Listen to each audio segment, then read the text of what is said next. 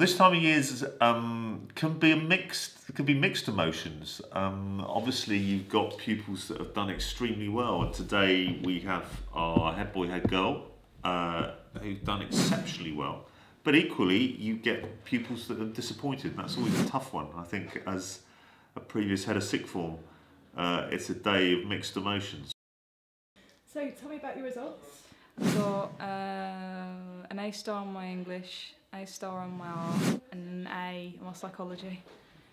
So I'm happy with those, yeah. So I got A star, AB. I was predicted AAB, so I'm very happy that I got one grade above that, and I'm able to now do my job in London.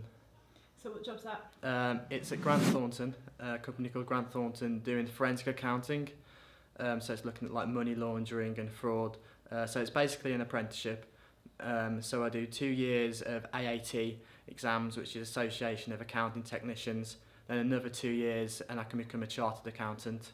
I am quite nervous because I do have this thing about being away from home and stuff, because I've got a place, a sort of a rented shared house thing, so I'm really excited. And what university is it that you've It's Falmouth. It's down in the south. It's basically Bridgnorth by the sea. Yeah. And what would you say to someone who hasn't got the best results today? I think you need, like I said, I think it's a question of maybe having that grieving process that you have for everything, and then coming back and just learning from that experience. And I think,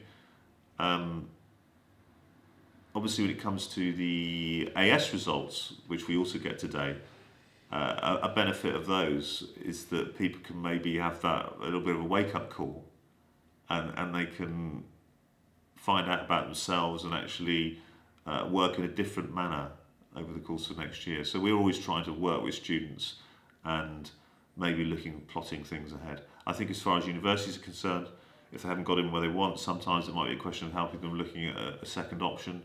It's what's best for them. In some cases, it may be saying, well, actually, we'll start the process all over again.